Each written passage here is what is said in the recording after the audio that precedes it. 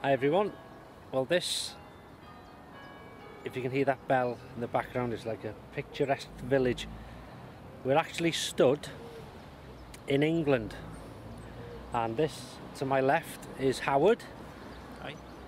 And Howard, you may have heard me speak in previous videos about a paranormal investigation team I was part of called Spirit Quest UK, and it was Howard that founded Spirit Quest UK, and quite a well-known paranormal investigation team, and done work for the BBC and stuff like that. Yeah. So it was a pleasure to be part of it, really. But anyway, today Howard doesn't live far away from here. No, about 4 miles. 4 miles away, and I popped out to see him. It's a bit of a dull day, but To say the least. to say the least, yeah, especially after the sun we've had. Yeah. But this place here, as you can see,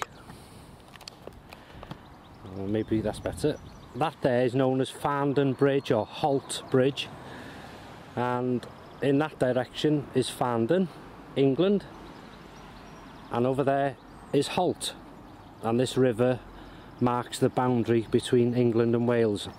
And as I say, we're stood on England at the minute, and some cows over there, see them? But look at this old bridge, sandstone bridge, isn't it? Yeah. What were you saying about that double arch there? There's a double arch there. That's where there was like a tower, like all old bridges. It's a medieval bridge. Yeah. So where the double arch was, there was like a tower, like all Oh, bridges right. had, like a tall tower, whatever it was for. And that was, it's gone centuries ago. But the double arch was there to reinforce it, to take the extra weight of the tower. And it's also haunted, of course. Very haunted, yeah. Good investigation Yeah. in the future. Yeah. Where weed is. Yeah.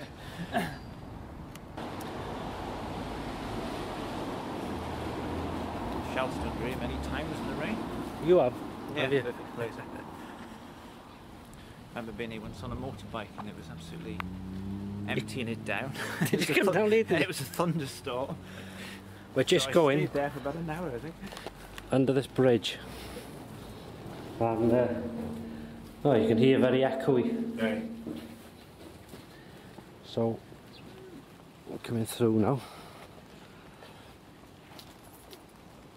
and oh, there you are. You can see the other side of the bridge how old this bridge is. Look. And that should be dates from the 12 or 1300s, I can't remember.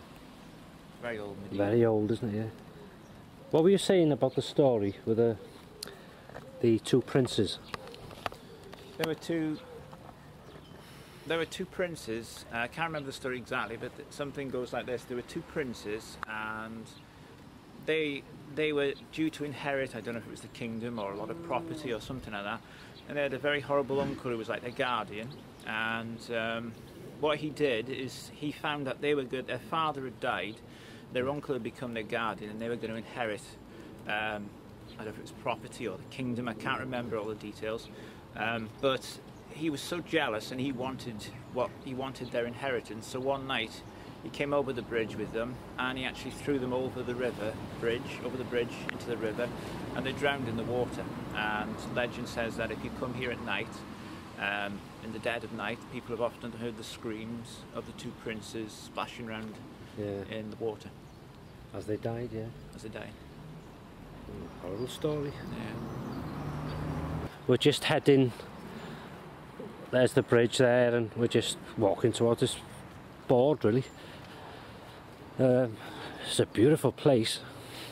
It's quite nice, isn't it? Yeah, so oh, it's like a public footpath. Yeah. Yeah. Private fishing. You can't come here in the winter though, because the river's all up here. Is it? So it does Yeah. flood, yeah.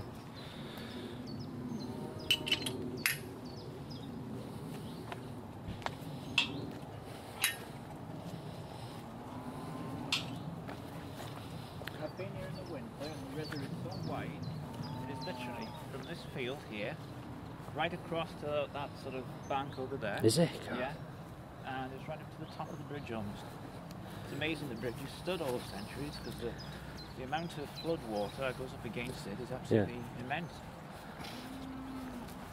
It's quite deep. It's absolutely lovely actually, it's like the Mississippi enough. Yeah, wide, isn't it? Yeah, it is. Huge river. And look at this red sandstone all along. Beautiful place. See, you wouldn't know about these places. Local knowledge. Ah. So thanks for sharing this. No, you're welcome. Well, I was going to say there must be fish in here because there's private fishing signs there.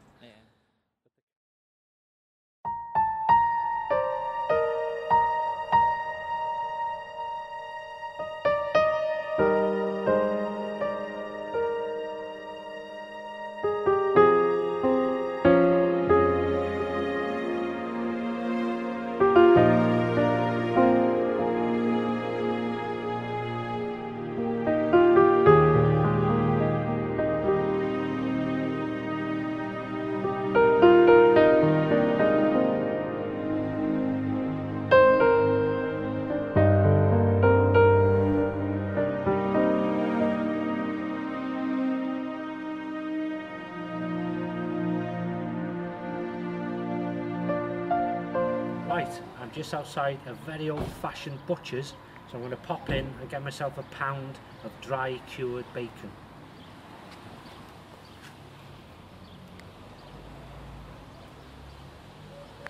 So I stood in Farndon, absolutely beautiful village, like going back in time.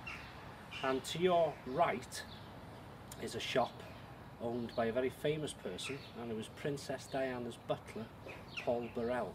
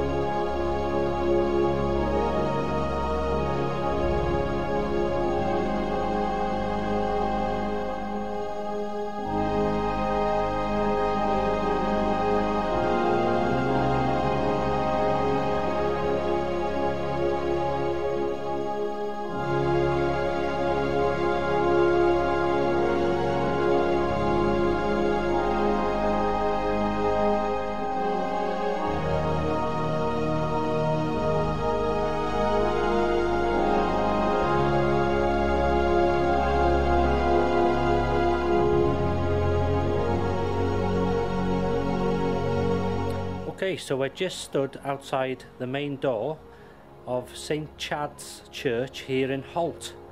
And we thought we'd have a quick look around, and it is said that it was built around the 13th century. And Howard's just pointed out to me some musket ball, what they believe are musket ball holes just around the edge of the door frame. Yeah, there was a skirmish in the Civil War between the Roundheads and the Royalists, and I'm not sure which party were kind of barricaded inside the church and the others were trying to get at them, and there was actually musket shots and things fired at the church. They did a lot of damage to the church at that point, and around the doorway you can actually see little holes that are said to be from the musket shots during that period. So we're very lucky the church door was open, which is quite rare these days, and this is the inside of St Chad's Church.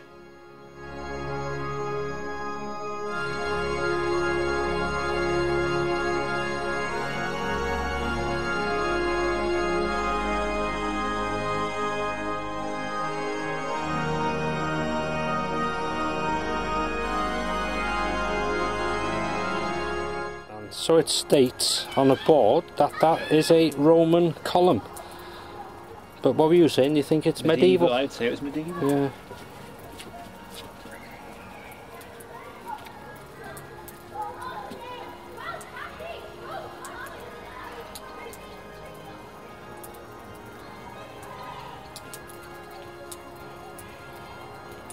The first Roman column I've ever seen with the date 1736 on it.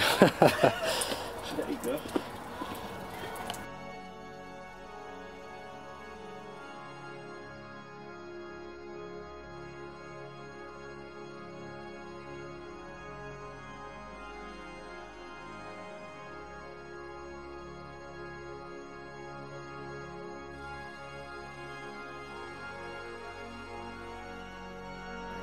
And actually St Chad's Church is the first church in Wales when you come from England, and especially Farndon. Yep.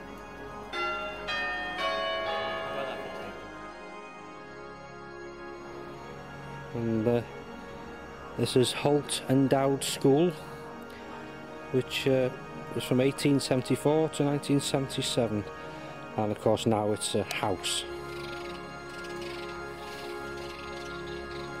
Okay, we're going to head down this dark lane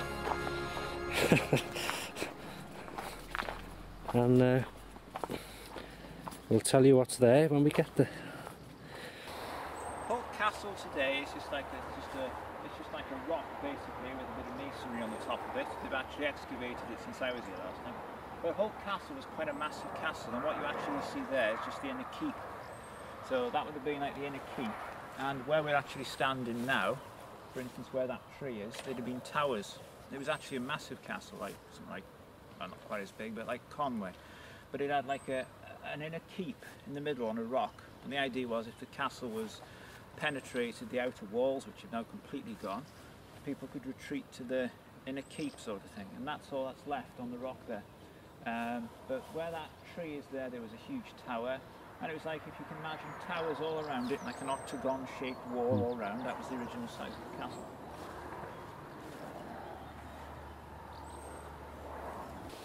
You can imagine where I'm standing here now, this would be where the outer wall was. There'd have been towers up and down the wall like the castle always had. So between where I am now and that rock in the middle, where the remnants of the castle are now, would have been like the inner courtyard of the castle, between the outer wall and that little bit in the middle. And from here to those cliffs, the river, I don't know if they diverted it on purpose or if it was just that wide there. The river was around there, you see, so it was a very, very, very secure castle. Yeah. It took them an awful long time to penetrate it.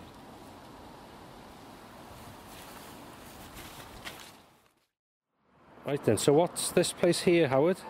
This is the academy, now several residential houses, but it was once, as the name says, an academy, and it was where the writer H.G. Wells worked as a teacher before he wrote The Time Machine and War of the Worlds and other famous stories that he wrote. This is where he actually worked as a teacher. Interesting stuff. Mm-hmm.